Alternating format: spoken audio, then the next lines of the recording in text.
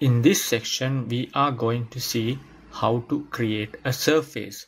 So we have imported points. So from these points, we can create a surface. Surface means the ground model in the area. So from the points, we are deriving the ground model. So to do that, I am going to Prospector, to surface, right click and go to create surface. And in the create surface window, I can give the name here as e.g. this represent my existing ground.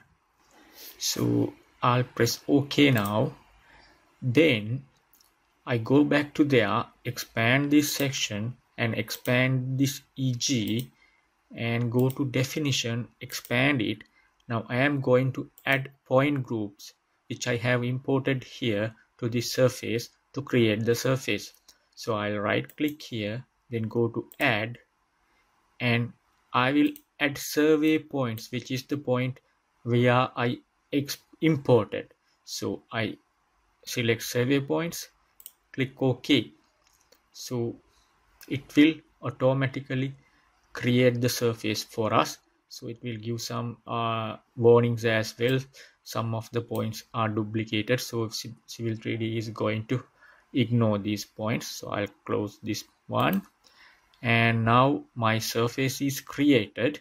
So you can see the surface is in a way that with a green color boundary and contours. So if you select the surface, it will give you a contextual ribbon tab here giving that surface is selected. So if you press escape, it will be gone.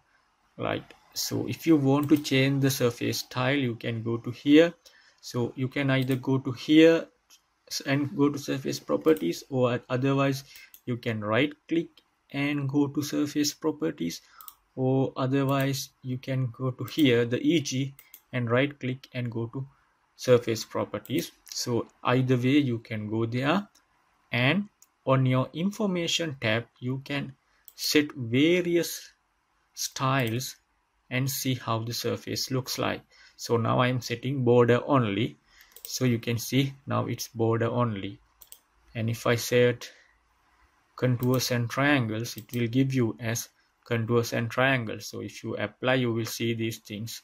So if you go to cut and fill banding and if you click apply, it will give you something like this. So if you go to elevation banding, it will give you like this something. So I will go to display border only, the border only section, and I click OK to accept the style. So my surface is now visible with a border only. So I'll click this surface now, then I right click and go to object viewer from here, and while placing my mouse cursor inside this boundary, I will drag the left mouse button, then you will see some kind of a 3D shape of the surface. So now if you closely look at the points, you know that you have points only in this area, right? Only in this area, but your surface is in this area also.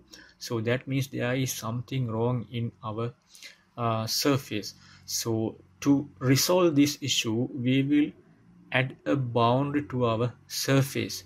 So in the next section, we will see how to add a boundary to our surface so that we get a more accurate surface. So to go exit from this view, I will press escape. Now I am in this screen, so you can save this drawing with a separate name if you like.